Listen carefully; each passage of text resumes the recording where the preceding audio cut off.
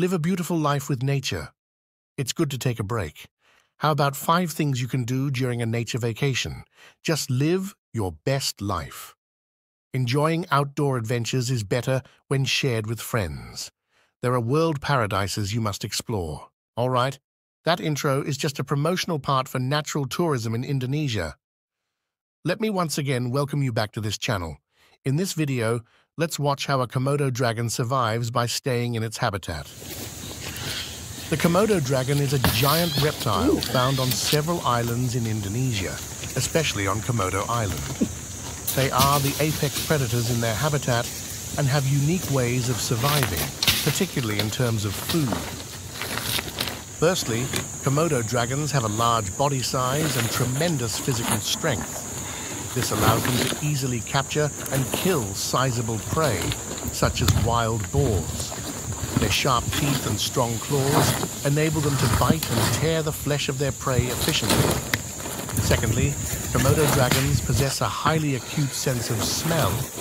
They can detect the scent of prey from a considerable distance, making it easier for them to track and locate wild boars in vast and sometimes challenging environments. Thirdly, Komodo dragons are voracious eaters.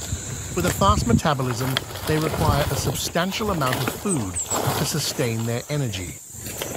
Hence, they need to be active hunters and search for prey, including wild boars, to meet their nutritional needs. Fourthly, their physiological adaptation allows them to counteract toxic bacteria that might be present in the flesh of their prey. While some theories suggest that the abundant bacteria in their mouths might aid in digestion, this adaptation enables them to consume decaying meat without falling ill.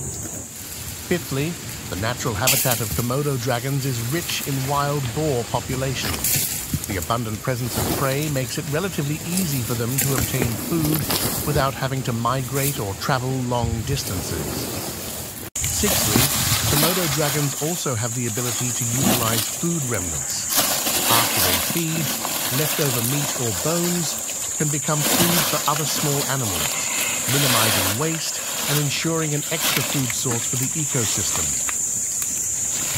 In conclusion, through a combination of physical strength, sharp senses, physiological adaptations, and group hunting behavior, Komodo dragons successfully survive in their habitat by preying on wild boars as one of their main food sources.